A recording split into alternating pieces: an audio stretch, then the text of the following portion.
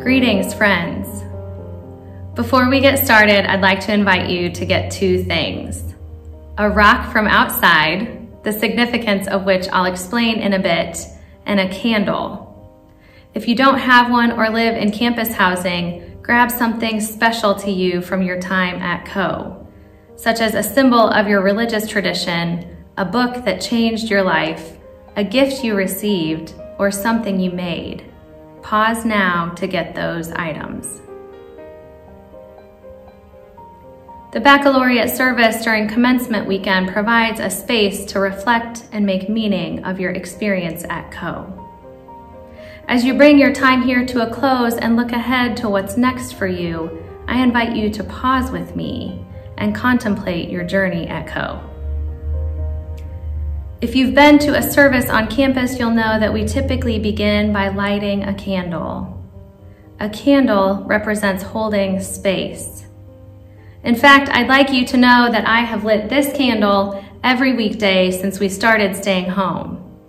I felt like I was holding vigil with and for you as you finished your semester. Candles can symbolize the divine presence, and I also like to say that the candles around the room represent our individuality, our uniqueness, while the one we light together represents community. So as we light our candle today, we remember that we are one and many and acknowledge the sacred among us. Please light your candle now or place your item somewhere close to you, allowing it to represent holding space as the candle does.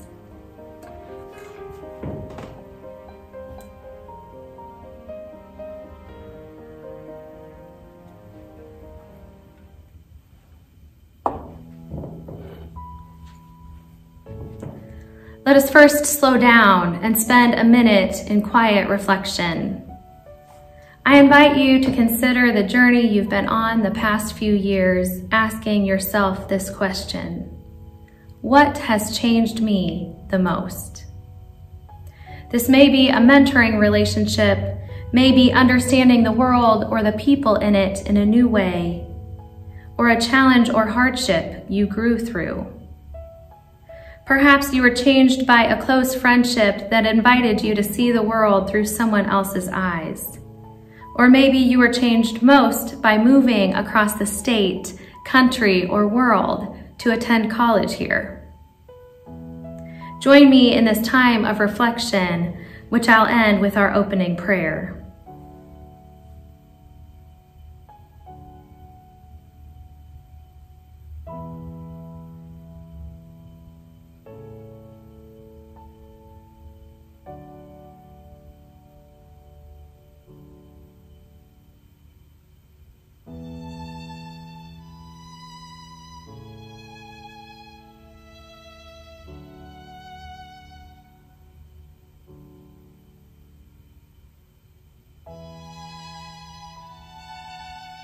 Grounding Spirit, we come together in gratitude.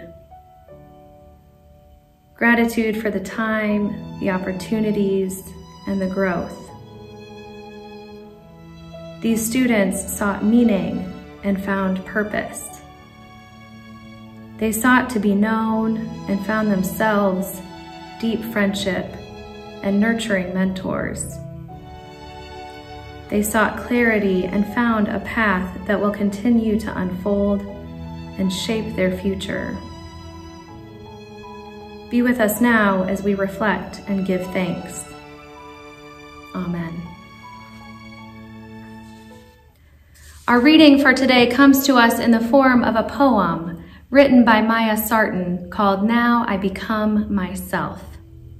I'll read an excerpt and then offer my own reflection. Now I become myself. It's taken time, many years and places.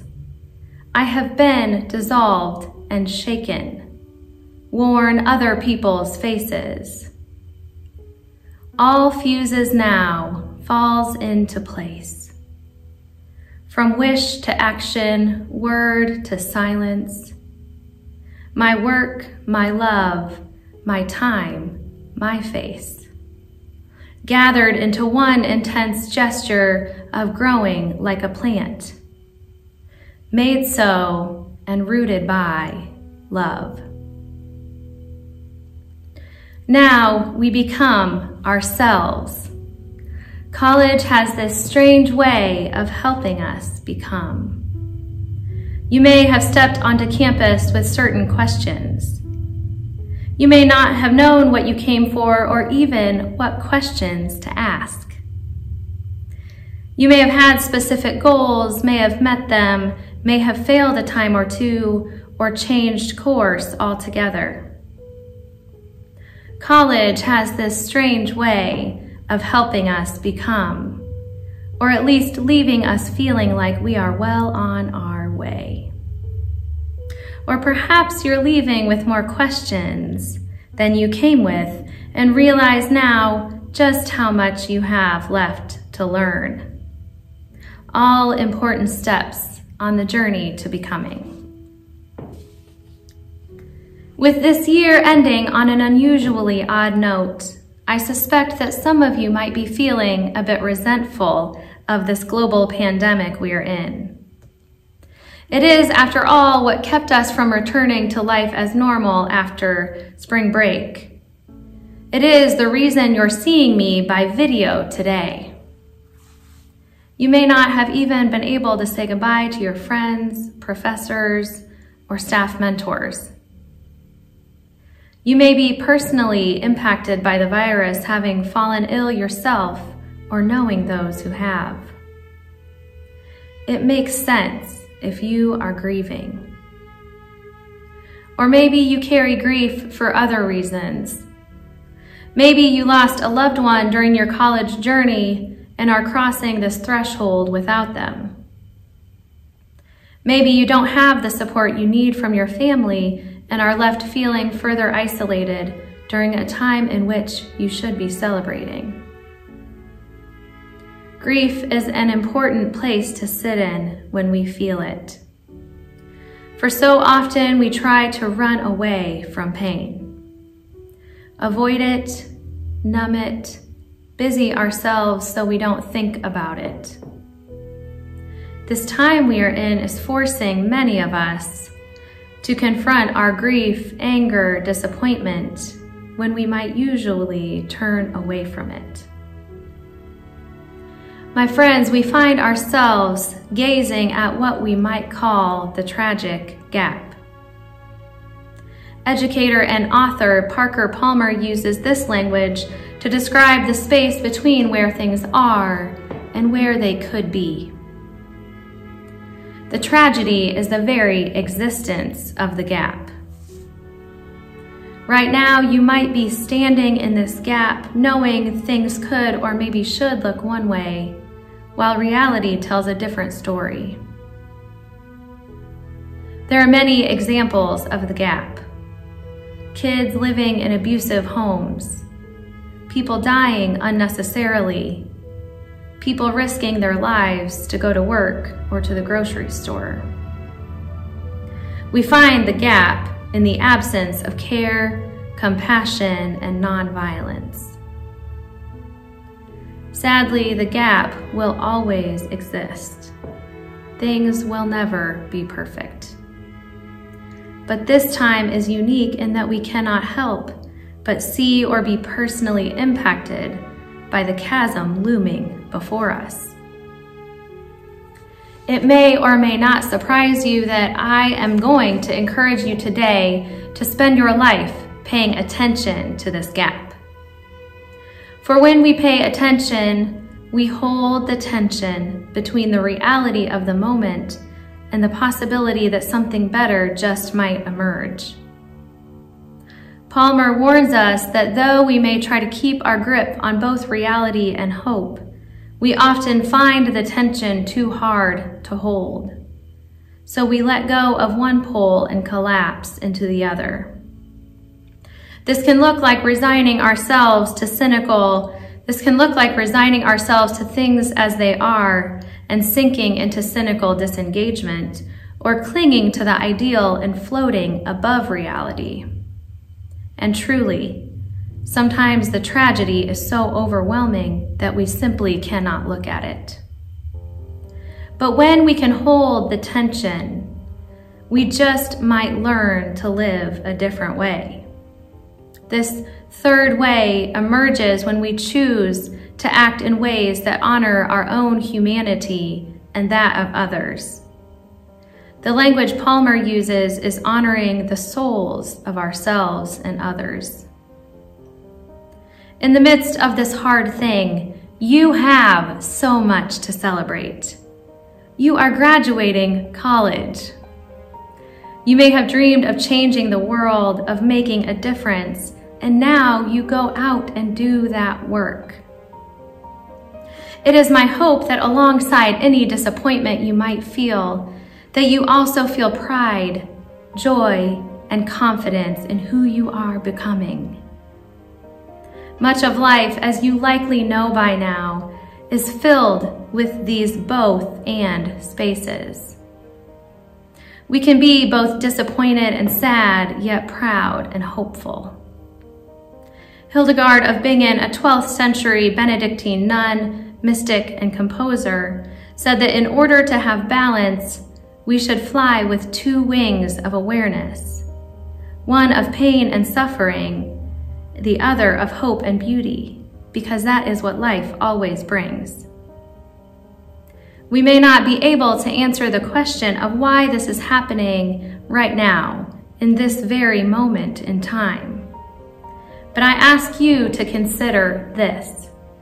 What will change for you the rest of your life because of what you have witnessed in these days, including things that are self-serving and those that are community-serving? For we cannot pretend to leave this time untouched. We have and will continue to be shaped by this experience. I'm asking this question of myself, and my response thus far is to make consumer and personal choices that treat the earth, its creatures, and the people in it with care. I'm seeking ways to connect more deeply with others, am embracing this slower pace of life, and am asking the divine for guidance on how I might best serve in this world. Feel how you need to feel right now, and celebrate, for this is indeed a huge accomplishment. And then, it is my hope for you that eventually you return to holding the tension. For when we learn to hold the tension, this is when and where we do the work we are called to do. This is where we become ourselves, made so and rooted by love. Amen. Now is the time in which I would invite graduating seniors to come forward and receive an item. This item symbolizes the theme of the service and goes with you to remind you of the message. It also serves as a collective call to action. This year I had to get a little creative, choosing an item you can easily access on your own. Hence, a rock. The rock symbolizes groundedness, stability, foundation. In Christianity, the biblical text teaches us about building our house on rock rather than sand, for sand washes away over time, but rock is solid. The rock in this story represents the teachings of Jesus. In Judaism, God is the rock and is often called the Rock of Israel. In Buddhism, we learn about sitting like a mountain, rooted in the earth and immovable. The meditative posture, sitting with legs crossed, is sitting in the form of a mountain. When leaving meditation, one takes this mountainness, this groundedness with them. Unmoved, one can act with wisdom and compassion, with coolness and calm. What is the rock that grounds you? What is the foundation on which you go forth from this place? Perhaps it is the relationships you formed, the mentoring or support you received, the shaping of your identity that occurred, the knowledge you obtained. Perhaps it is your religious or spiritual beliefs. Maybe you developed a greater capacity for compassion, empathy, and love for neighbor during college. Most likely it's a combination of many of the above, and perhaps it includes what came to mind during our time of reflection earlier. I now invite your peer and my friend Allie to offer her own reflection on what this means to her. My name is Allie Alvarez Sucram, and I'm part of the graduating class of 2020. I know this isn't exactly the graduation we were hoping for, but I hope this provides some kind of closure to our time at Coe. When thinking back over the 4 years I spent at Coe, I couldn't help but think of my mom. She was my foundation, she was my support, she was my rock, to be honest. When I told her that I wanted to move to Iowa from California for college, she kind of looked at me and was like, "Alright, so when do we go visit?" And I remember feeling excited and relieved that she was okay with me going almost halfway across the country to go to school. But she was always like that. She supported me in whatever it was that I wanted to do, and I always felt like I could do anything because she would be there for me if I fell. I lost her about a year ago, and now that she isn't here, it's time for me to figure out how to do that for myself. And in some ways, I feel like that's how we all feel graduating college. We have to figure out what comes next. I'm so grateful for the people that I've met and the memories I've made during my time at Coe. I'm forever grateful to the staff and faculty because I feel really smart and extremely accomplished. I mean, these last 4 years weren't exactly easy, but we did it. We survived 4 years worth of multi-page papers, exams, finals, and not to mention cat food. I don't know about you guys, but I feel like that's one of the biggest accomplishments of my life. And there's so much more to come. In many ways, Coe added another layer to my foundation, enough for me to make me feel ready to take on whatever comes next. I'm so excited to see what the future holds for me, for you, for everyone graduating in this strange year that is 2020, because there's kind of nowhere to go but up from here. The world is huge and the opportunities within endless, so make the most of what you got and don't worry. The rest will sort itself out. Thank you. Maybe you came to college with a strong foundation that you simply continue to build upon. Maybe your foundation crumbled during college and you've begun rebuilding. Maybe you're not sure what your foundation is right now. All are okay places to be. Return to the rock when you need a reminder of all you have gained from this stage of your life. Return to the rock when you're standing in the tragic gap and need a reminder of your strong foundation. While you don't need a special rock, if you would like one from me, I'd be happy to pray a blessing over one and send it to you. Simply email me your address.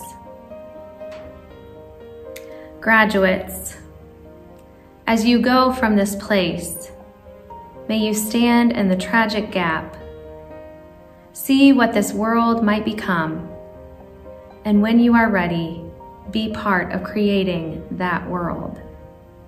May it be so. Amen.